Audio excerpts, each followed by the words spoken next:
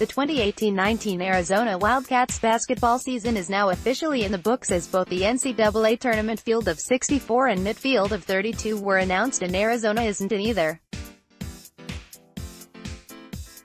This doesn't come as a surprise, as they had to win the Pac-12 Tournament to have any chance of extending their postseason.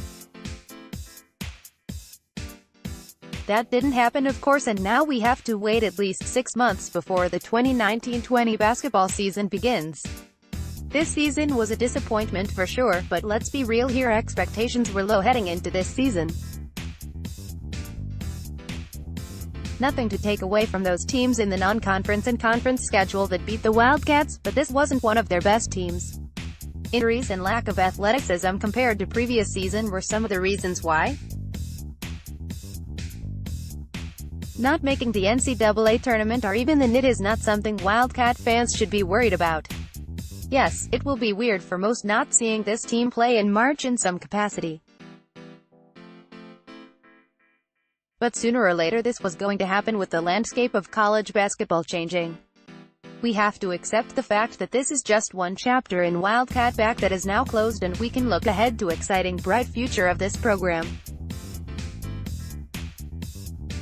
More from Arizona Wildcats. Of course, you will have those who feel that not making the postseason is something to be worried about and place the blame on Coach Sean Miller.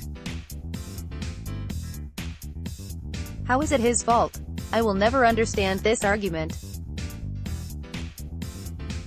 As a coach, one can only do so much, because at the end of the day it's the players on the court that decide that ultimate outcome of the game.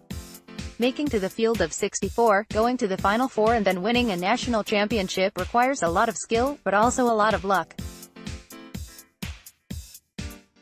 Even if this year's team made it into the NCAA Tournament, how far could they have actually gone?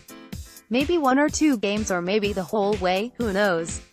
The point is, for what this team went through, this team's fans should be proud of the season they had.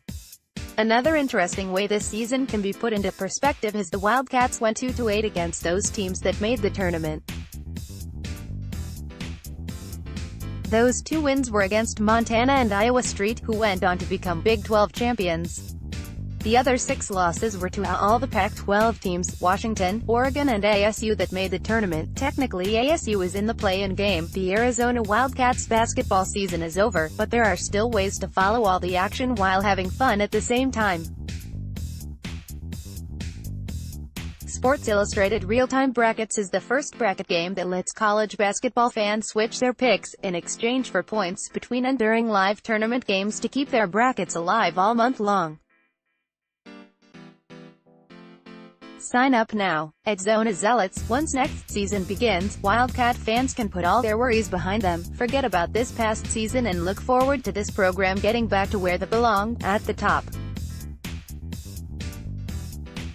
Bear down, Arizona.